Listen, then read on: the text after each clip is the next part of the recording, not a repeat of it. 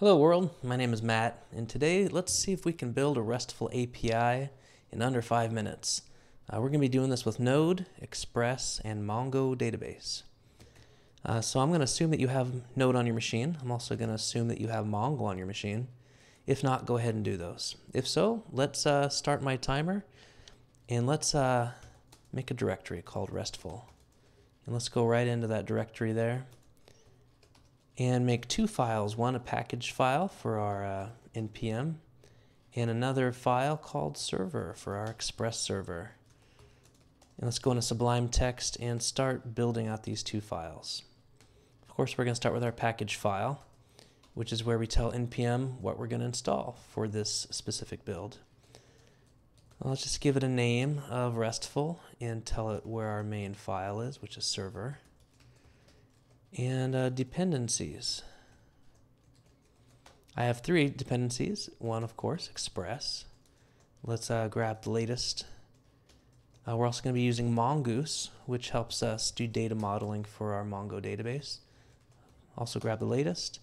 And this here is the secret sauce, which is a library called Node-Restful. Let's save that. Node-Restful, I found it on GitHub by a guy named Ben Augarden.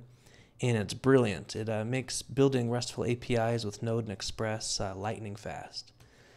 So I've included it there. Let's save it. And let's do npm install. And it's going to go and grab all my dependencies and put it into my folder, my Node modules folder.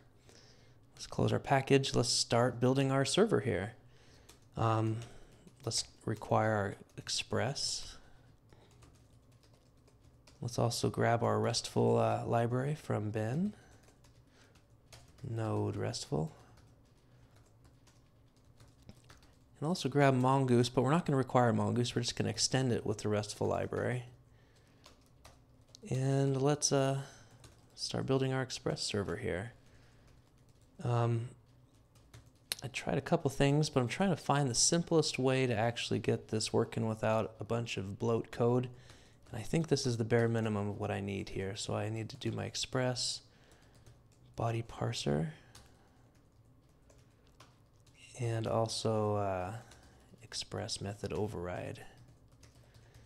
I found that if I don't have these, it will break my server. So let's go connect to Mongoose or Mongo through Mongoose. MongoDB.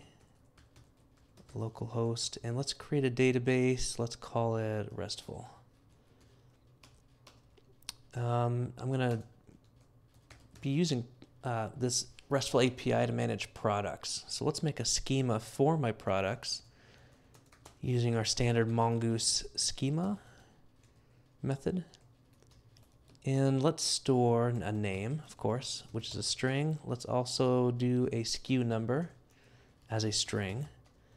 And let's do a price as a number. And now let's start using the Node-Restful methods again by creating a model for our products. And let's pass in our product schema from above. Products, and define what methods we want. And we do that by passing in an array. And I want to get, put, post, delete, you know the drill. And you're probably already seeing this is really easy to start making this API. And let's register it in my app at the endpoint of API. Let's just say products.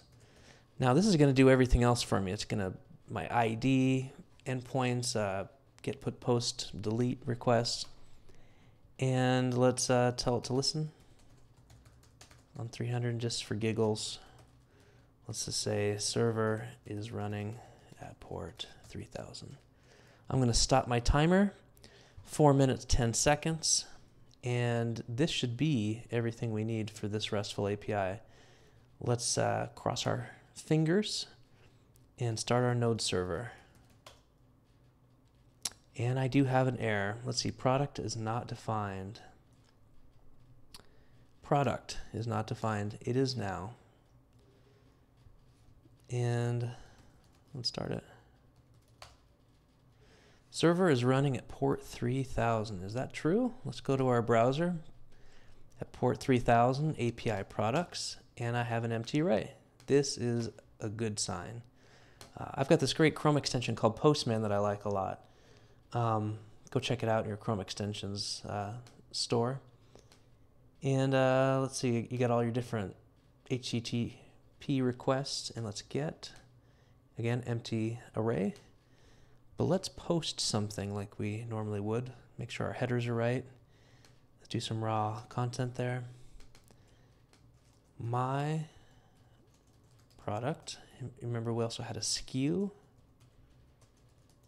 which is a string, you know, because SKU numbers often have strings. And we now have a price, $12.75. Fingers crossed again. Let's send it. And it sent something, and it did work. So let's get everything in there. Let's go back over here. We now have that. Let's go ahead and do a put request, which you would assume is an update. Let's grab my ID, pass it in my URL, as you'd expect. And let's change my name to changed name and send it. And it broke something. Parse. What did I do here? Oops, probably doesn't like that. And there we go, change name. Let's go ahead and delete it. Deleted from here. We have a RESTful API at API products. Life is good. Thank you, Ben, for this Node-Restful library. And thanks for watching this video. If you got any questions, throw them down in the comments below. Again, I'm kind of a beginner, so be easy on me. And I'll talk to you later. Bye.